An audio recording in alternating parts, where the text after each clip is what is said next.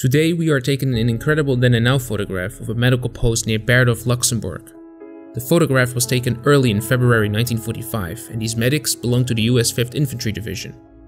On February 7, 1945, that division participated in a corps attack, breaking into the Siegfried line by crossing the swollen Sauer River between Echternach and Bollendorf. The river crossing was a tough one with many casualties. Several boats took direct hits, men drowned, and a handful of men are still missing in action today. The medical post was set up just between the hills behind the river. These medics set up a little outpost here at the bottom of the stairs that were already there in 1944. I mean, what is still visible today is the exact outlines of the ridge here. But we can also see this little sign here. It says Perkop, which is today still there. May we never forget.